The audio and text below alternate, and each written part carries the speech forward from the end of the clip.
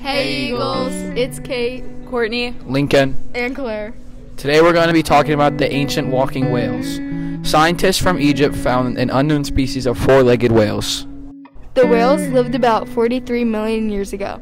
These whales lived partially in water but also on land. The water that they lived in was fresh and saltwater lakes, oceans, and rivers. Scientists hope that this discovery proves evolution from walking whales to be related to modern whales. The whales slowly become more suited for life in water, and the legs that supported them eventually vanished. The walking whales came from plant-eating animals like deer that once thrived on land. Walking whales' diet consisted of fish, crustaceans, and small land animals. Walking whales on average were 10 feet long and about 500 pounds. They had characteristics of a whale and a crocodile mixed together. They had webbed feet, a very narrow snout, and their ears were on the interior of their body. That's all about walking whales. They're amazing. Thanks for watching. Bye.